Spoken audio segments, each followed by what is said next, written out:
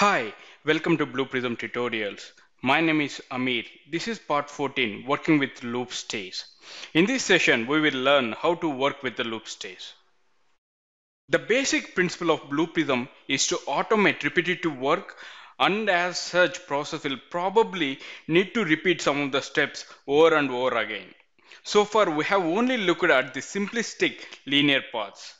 But now we have a circular path called loops stays for iterations. We are having a scenario over here. We'll call business object call to a collection, retrieve the variables from a collection, action item in the business object, move to the next line of the collection, action send the item in the collection, and repeat it to the collection until it completes. So what is mean by that? So I want to add two numbers in the collection stays by using loop stays.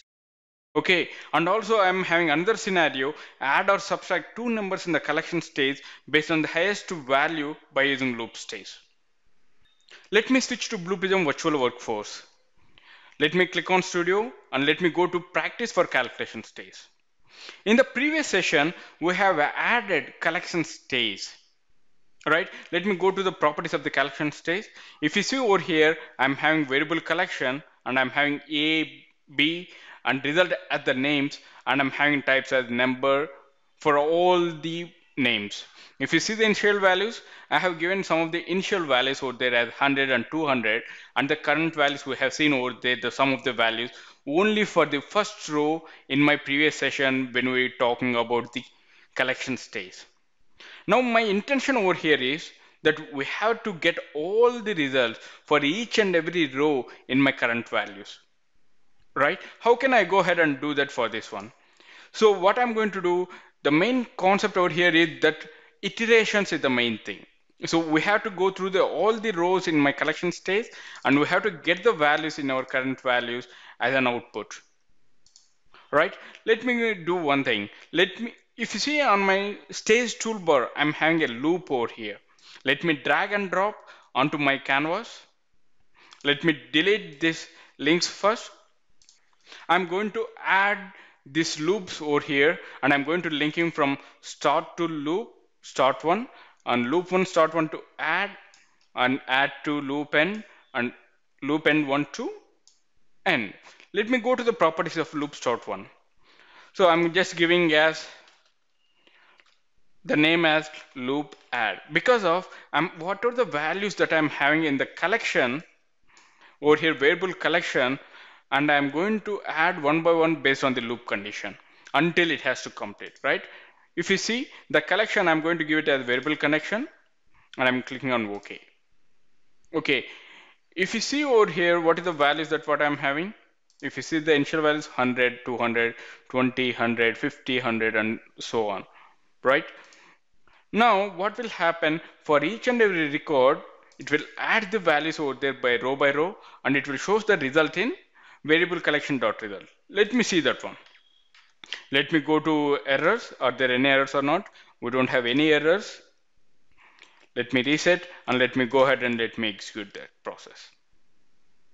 If you see over here, if you see out of row 2 of 5, row 3 of 5, it is each and every row, it is going to add the values, and it is going to store the values in variable collection and the results values. If you see 5 rows has been successfully completed, let me go ahead and let me open the current values. If you see over here, I can see 100, 200, 20, 10, 30, 50, 10, 60. It has been adding each and every row, and after that it is showing the results in the result values. So this is the purpose of the looping concept or loop stage, that what we are going to use it. This is the simple addition that we are going to use based on the collection stage as well as by using loop stage. This is the simple one that what we call it. So this is the one scenario that we are going to check it out, and we have successfully completed it. Let me go ahead and let me save it as of now, and I'm saying it success. Just I'm going to give the description over here, and I'm going to close it. And if you see, I'm going for another process practice session for decision stage. If you see over here, this is also the same way that we are going to do. I'm having calculation method data item that I'm having one of the property, one of the data item, and then I'm having 4 different data items. So first of all, what I'm going to do in this one, that I'm going to add collection as well as the loop stage. First of all, let me go to collection, and I'm going to give it as a variables. I'm just saying as variable collection, and then I'm going to add the fields over here. What is the first one? If you see over here, I'm having calculation method.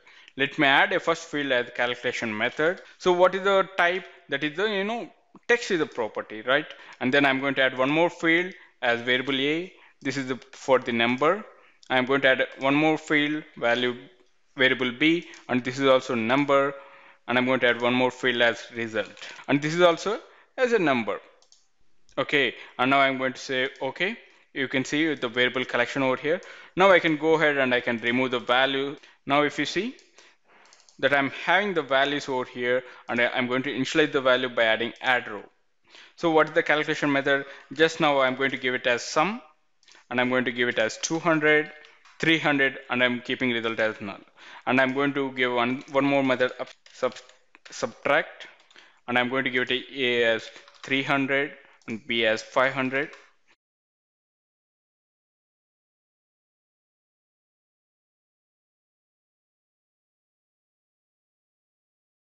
And I'm click on OK. Now what I want to do, I have to complete all the variable collection, whatever the, if you see over here, row 1 of 4, I'm having 4 rows over here. So that what I have to do, I have to make it a repetition each and every time, correct? Now what I'm going to do, I'm going to add a loop condition over here. So if you see over here, when I'm going to drag and drop, okay, I'm having loop start and loop end over here. Let me make it properly. I have not changed any process over there. For the looping purpose, I just added loops from the status to from the stage toolbar, and after that I have linked from start to loop start one and start one to if statement. And if you see that I have changed from some of the two numbers and adding the based on the addition a minus b and b minus a, and I'm going to loop end, and then finally I'm going to an end. Now let me see the loop start one. So I'm just saying as for loop, and then I'm going to give the collection as variable collection, and I'm going to click OK. Now let me go ahead and let me check what if there are any errors are there or not. Let me go ahead. If you see over here, invalid expression, because of we have changed the collection types, but we have not changed any conditions over there in if statement, some of the numbers, all the things, right? Let me go ahead and let me check it out. Now if you see in the variable collection, what we're having, the calculation method, right? We have to change this one to calculation method. Let me check, evaluate the expression. Okay, close it, validate it, it's valid, and click OK. Now go to sum of two numbers. What is the sum of two numbers? Let me go to collections once again. If you see variables, variable collection A plus variable collection B, and the sum of the value we have to store in the result of the variable collection of OK. And now going to A is greater than B. If you see, I'm going to do the same thing. I'm deleting this. Variable A is greater than, I'm just writing the expressions over here, and just I'm going to check that, validate it, it's valid. Let's move, go ahead and let me go ahead and check it out. If you see, I'm going to A minus B, I'm going to change these values, where variable collection A minus variable collection B, and the result is going to store in result. Okay, finally B minus A, I'm going to change this collection from, change the expression. I'm going to check it out, variable B minus variable collection of A, and then finally I'm going to store the results in store and result. We don't want to bother about the coding over here. Okay, this Blue Prism or the RPA has given a beautiful expressions and beautiful drag and drop options over there. Now if you see, finally let me go ahead, and if you see, these are all the errors. Missing link, where is this missing link? Okay, if you see anchor, I want to delete this anchor. Let me go ahead and let me execute error for loop. What is the for loop? Okay, there's no linking between. And finally we are going to link this and from for loop to end. Now finally we are going to check it out if there are any errors. No, it has been successfully without any errors. It has been successfully created. Now change it. I'm just giving as for loop. The description I'm going to save it and I'm going to say it as okay. And then let me go ahead and let me reset if there is anything. Let me run the process by using for loop. If you see, it is going for each and every method, each and every row in the variable collection. If you see, row 1, row 2, it is changing based on the values.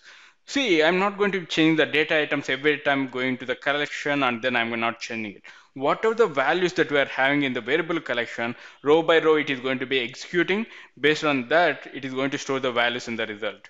And finally, we are going to get the values and it is going to be an end. This is the advantage of the for loop. Let me go ahead and let me check the variable collections of rows. In the variable collection, going to current values. Now if you see 200 plus 300 is equal to 500 for the sum of the values. If it is not, subtract the values. It is going to check it out. A is greater than B. No. Then it is going to be deducting 500 minus 300, 200. In the same way, sum of the values 500 plus 200 is equal to 700. And the subtract also, if you see 300 minus 100 is 200. This is the way that we are going to work for the for loop or loop state that we are going to work it. Thank you for watching this video. Have a great day.